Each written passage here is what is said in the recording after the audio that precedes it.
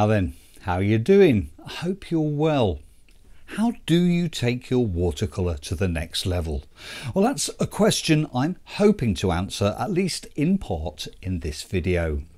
But first, I think it's important to acknowledge the fact that there are lots of different ways of painting in watercolour, and no single way is necessarily the right way. There's plenty of room for all styles. Well, some folks agonise over the smallest details, working with the tiniest of brushes, sporting barely a single hair, whilst others throw bucket loads of paint onto sopping wet paper with wild abandon and with the biggest brushes they can possibly get their hands on.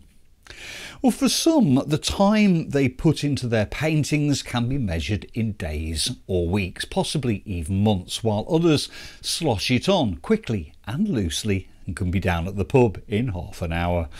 Well, the good news is, whichever category you fall into, whichever way feels right to you, whichever style is the one you're most comfortable with, is the right one. Well, if you're still new to watercolour, then you probably haven't yet discovered your own style, or you may have one but you don't yet recognise it in yourself. That's fine, there's no rush. You can't be in a hurry with watercolour. Well, in this video I'm going to take a relatively simple subject and paint it no less than 4 times for you. Each time taking it up to a higher level of detail, from simple blocking in with plain washes right the way through to an advanced, full-featured, top-level version. Well, there's a lot to get through, so let's dive straight in. The subject I've chosen is this rather wonderful view of Etif Moor near Glencoe in the Scottish Highlands. Basically, it's a hill with a tree in the foreground and a grassy slope that gives me plenty of space to play around with. So let's start right down at base level and begin by roughly drawing the scene out in pencil. In this first version, I'm going to be keeping things extremely simple, building up my scene using a collection of plain washes, each consisting of a single consistent colour. The first colour up is a light green mixed from cadmium yellow and Prussian blue, and I'm applying it to dry paper with a size 10 brush, using my earlier pencil drawing as a guide. Nothing too taxing then, and nothing too ambitious. In fact, the only real challenges here are in keeping the paint within the lines of the drawing and in keeping the wash looking as even and consistent as possible. For my tree, I'm mixing up a slightly different green. It's the same 2 colours, cadmium yellow and Prussian blue, but this time the emphasis is on the blue, making it stronger and cooler. Perfect for the leaves of the tree. Remember, I'm keeping things simple. The object of the exercise at this level is to become familiar with the mixing process and to block in the elements with as little fuss as we can. As such, I'm using the same number 10 round brush, which helps to stop me from fiddling. Again, it's a plain wash, so I want the result to be even and consistent and look vaguely like a tree. I'm at the halfway point. That's 2 elements down and just 2 more to go. For the mountain, I need a neutral grey, and for that I'm mixing French ultramarine and burnt umber together. Well, if you're new to watercolour, then mixing paints may be proving troublesome. I'm sure you won't be surprised though when I tell you that it gets easier with practice. And if you're painting along with me, don't worry if your colours don't look exactly like mine. In fact, you may have completely different colours in your paint box altogether. If so, don't panic. Go for it, mix them up and make do with what you have. The main thing is to get your washes looking as even as possible. Don't forget to try and keep within the lines.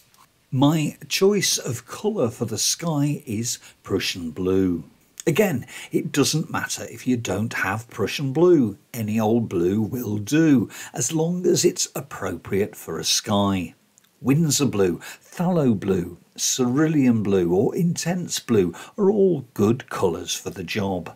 And once again, I'm aiming for a consistent, even finish, which I would describe as a plain wash. One of the 4 basic washes, the building blocks of watercolour.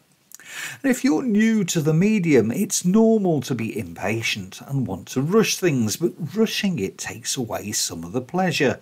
Learn to enjoy the doing of it. After all, watercolour painting is an organic process. What's the hurry? There is just one last thing to add to this, and that's a tree trunk and some branches. A dark, rich mix of French ultramarine and burnt umber is perfect for the job. I'm using a small number 2 round brush, which is about as fine as I generally go. If you're a bit of a fiddler, then you may want to use something smaller. And that's it for this first version, consisting of even, consistent colours throughout and just enough information to explain the scene in basic terms. And as a starting point, it's okay and good for practicing mixing and paint application. But it looks a little naive, not to mention flat and two-dimensional. So let's take a look at how it might be improved. It's time to turn things up a notch. One relatively simple way of improving on our first version and giving it a more authentic, realistic look is to introduce graduation. What this basically means is that instead of using a single colour for each part of the scene, I'll use 2. So, for instance, here I have 2 greens. Both are mixed from cadmium yellow and Prussian blue, but one has more Prussian blue in it, making it look both darker and cooler. And I'm going to start by applying the lighter green to the field, and I should add that my paper is dry at this point, so I need to work reasonably quickly if I'm going to add the second green to it before the first one dries. And as you can see, by working the 2 colours into each other, I can create a smooth transition from one to the other. Or more importantly, I can work my way through the scene, creating graduations as I go. Here's an important tip though. If you're going to have a go at this, it's best done in as swift an operation as you can. Apply your paint, blend it, and then leave it. Don't be tempted to fiddle with it too much. Trust me, it won't end well. Graduations then add some degree of realism by simply varying a colour either from cool to warm, light to dark, or in fact to a completely different colour altogether. We can start to make our paintings a little more visually interesting. Well, the tree takes on a slightly more 3-dimensional look, and the background hill looks less flat and more realistic. And in the case of the sky, where I've combined French ultramarine with Prussian blue, we start to get more sense of mood and atmosphere. Well, hopefully you'll agree with me that the result is far more satisfying and better looking than the first incarnation. But there's more we can do to this to improve it further. Graduations are one step up, but if we start thinking about adding extra details with additional layers and overlays, the result is likely to be even better. It's time to go up another level.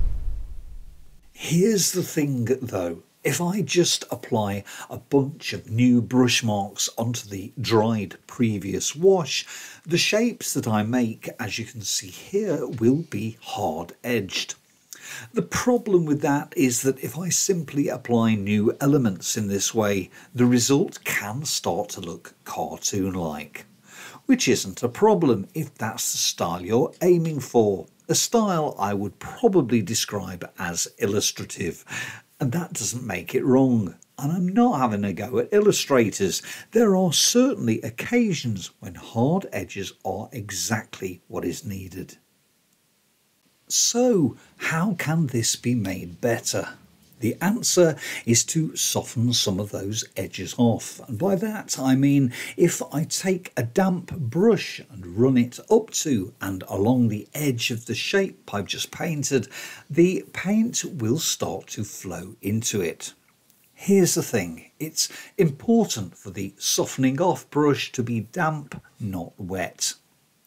But if it's wet, then there's a danger that the operation will happen in reverse, and instead of the paint flowing into the newly created damp area, the moisture will flow back into the wash, and then you're in big trouble.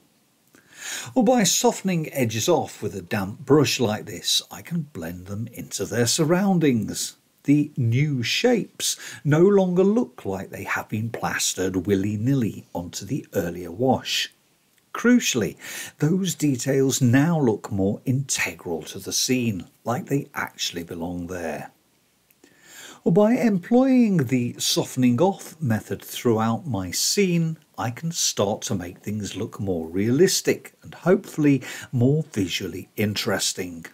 The mountain is now sporting crags and ridges. The ground undulates and the tree takes on a whole new dimension of its own. At this level, a greater realism can be achieved by just studying the source photo closely, exploring the subject a bit at a time, and with perseverance building our interpretation up into something to be proud of. Of course, these are just single overlays. The question is, how far can the concept be taken? It can be left as it is, but can it be pushed to yet another level? To which the answer is, of course it can. If I apply a light wash of a warm colour mixed from cadmium yellow and cadmium red, I can enhance the vibrancy of the grass in the field and the foliage in the tree. In watercolour we work from light to dark, so if I increase the intensity of my earlier mix of French ultramarine and burnt umber, then I can add further details to my mountainside, repeating the process of applying paints, then softening it off as before.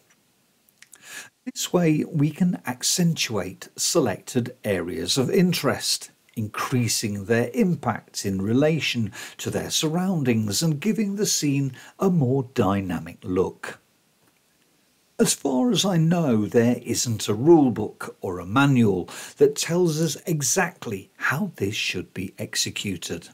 The process is largely an intuitive one, and where you decide to apply your brush marks partly depends upon how you personally interpret the subject, which requires an understanding of where all those crags and ridges should be, and partly upon what feels right at the time.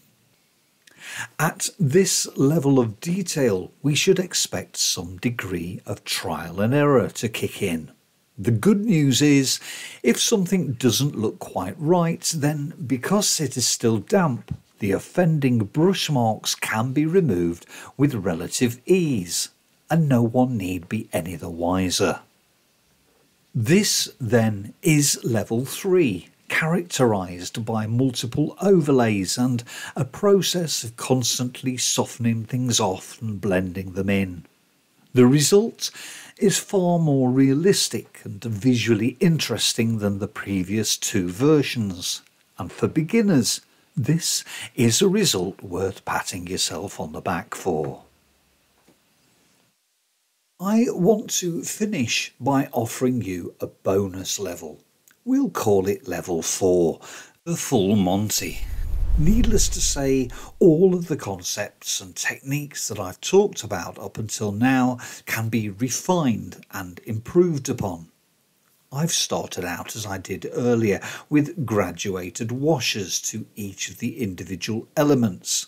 With one minor exception, I dropped cadmium yellow into the sky area to establish roughly where the tree foliage was going to go, providing me with what might be described as a loose underwash, upon which the foliage can be added and developed later, as you see me doing now. Well, there are other minor differences in my approach. I feel I should declare, for instance, that I've used a different paper for this version. While the previous versions were painted on £140 Bockingford, this is being painted onto a sheet of £200 Saunders Waterford. Apart from being heavier and more robust, it handles the paint very slightly differently. It's a more absorbent paper, meaning the paint soaks in quicker, so I also have to work a little quicker as a result. I also have to tell you that I'm taking far more care over it, spending extra time thinking about where I'm applying my paint and how each brushstroke is likely to affect the final outcome.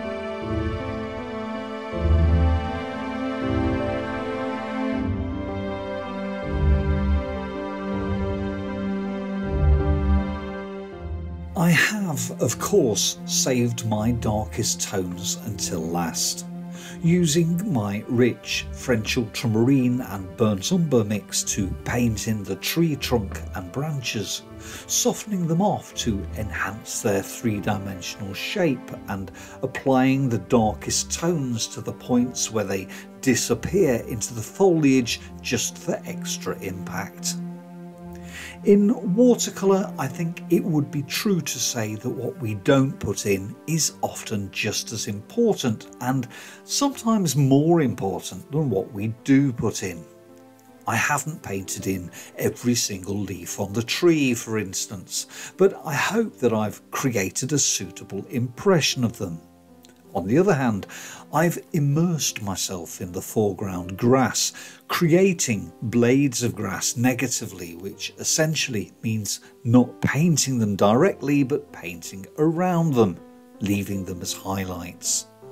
Finally, a glaze of cadmium yellow on the tree and the field helps to enhance their warmth and vibrancy.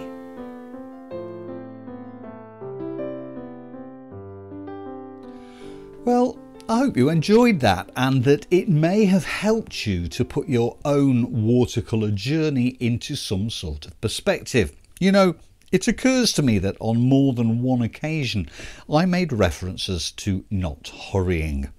There's a difference between having a naturally fast and fluid painting style and being in a hurry. Rushing through it because of impatience will almost always lead to avoidable errors. But why do that? If you take your time with it, you can enjoy it more and find greater immersion in the whole process. Well, I'm going to be back with more watercolour basics very soon, so if you've enjoyed this video, please do hit the like button, and if you've not already done so, you might want to consider subscribing to my channel. More in-depth guidance and advice is of course available through my online tuition service and to channel members. Details of how to subscribe to those are in the description below. In the meantime, keep watching what happens on the paper and enjoy. Until the next time, take care.